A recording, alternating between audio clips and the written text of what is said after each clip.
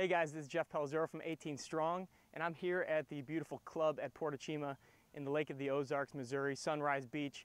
And we're here on a little bit of a travel getaway, golf vacation, and I know that we've talked a lot about staying fit on the road and what ideas and things you can do while you're in a hotel room, in a condo. So what I wanted to do was, while I'm here and have the opportunity, I'm going to show you a few of my go-to exercises and things that I recommend with clients while they're on the road. Just a quick and dirty workout that you can do pretty much anywhere with very little equipment to make sure that you're staying on track with your fitness while you're traveling and don't have the normal equipment or gym or whatever you would normally use. So we're going to clip over that. I'm going to show you just a couple quick exercises, very simple, fundamental exercises that'll kind of work a little bit of everything. Okay, so here we are in the private quarters here at the club at Port Achima, and I'm going to walk you through just 5 exercises that I love to use when I'm on the road. If I'm traveling, my intention is not to go to the gym and spend an hour to an hour and a half getting a workout in. Usually it's because you're on vacation or you're on a trip, so you've got a tight schedule. So what I'm going to suggest is just make a circuit of several different exercises. These are going to be 5 of them that are going to hit pretty much everything from head to toe, so you know that you've got every body part covered. So the first one that we're going to show you is the goblet squat. So you don't need any equipment really for any of these exercises, except I did bring a kettlebell along, which I suggest if you have the option to do that, bring something, because it always helps to have a little additional weight and resistance. And so for the goblet squat, you're going to take the kettlebell or a dumbbell, or you could just kind of hold and do body weight position here. So goblet squat is just going down into a squat position, staying up nice and tall, and then coming back up with the weight. You're going to pick it up, hold it right in front of you, and then you'll do your squats. Stay nice and tall, elbows inside the knees, like so, and then just from the side view, just like that. All right, so that's the goblet squat. Then I'm going to throw in a rowing motion. So you could do basically, again, without any kind of assistance. This would be a tough one. You could use some sort of a rubber band to do any kind of a pull. But for this, I'm going to do kind of a bent over, kind of a hip hinged position. And then I'm just going to do a single arm row with the kettlebell.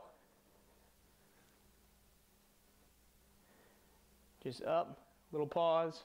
Just make sure it's nice and controlled. And then I would switch sides after my certain amount of reps, whatever I designate. Like so. So that one's working on a lot of posture, preventing rotation, but you're getting that pulling motion there. All right. One of my favorite exercises of all times, you've probably seen it on a couple other videos, is the split squat. This one is great for balance. It's great for flexibility. So the split squat is one foot in front of the other, and you're just going down, getting a little bit of a stretch in the back leg, letting the knee kind of come forward a little bit. As long as you keep a good posture, I don't want to see you down lunging like this. So nice and tall here, then right back up. So it's down slow, just like that. And then if you want to use some resistance, take your kettlebell. You could use 2 kettlebells if you want. You could use 2 dumbbells, whatever. But then you're going to go, and this is going to really work your balance because it's going to kind of throw you sideways. So right here, nice and tall, and back down. Good, just like that. Obviously switch sides. Then I'm going to do a little bit of a deadlift.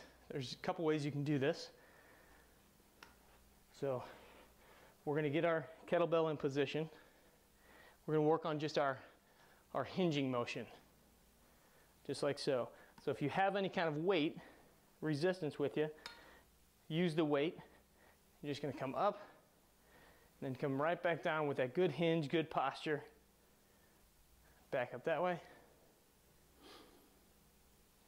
Or a twist that I like to throw on this is put the kettlebell in one hand and pretend like you're holding on to one bar.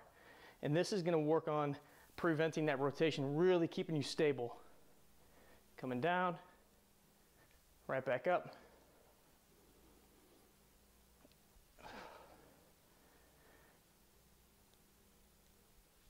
So it gives you a little bit different stress. Obviously you'd switch sides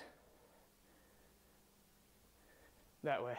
Now, if you don't have a kettlebell for that, I would just work on a little bit of balance, doing what we call a single leg deadlift, which is just coming here, coming back up. Obviously you need a little bit of space, but you're working on that hinge and coming back up. You could do 10 on the left side, 10 on the right side. And then lastly, and I'll demonstrate real quick, but we've all seen it, is just push-ups. Just regular old push-ups. But I want to give you a little challenge where you're going down nice and slow, and then explode up. And just work on keeping that posture the whole time, and then that explosive motion as you come up. So my suggestion would be figure out how many reps you want to do. 10 repetitions, 4 sets of each of these, 5 sets maybe, is a perfect circuit. It'll take you maybe 20, 25 minutes, depending on the weight, depending on all the resources you have. It can be a very, very good workout, and you can get a lot done in a short period of time, and obviously in a small amount of space. So next time you're on the road, give this a try, some sort of circuit routine, because there's no reason, even though you're in a place like this, you're limited on time, limited on space, that you can't get your work in. Train hard, practice smart, play better golf.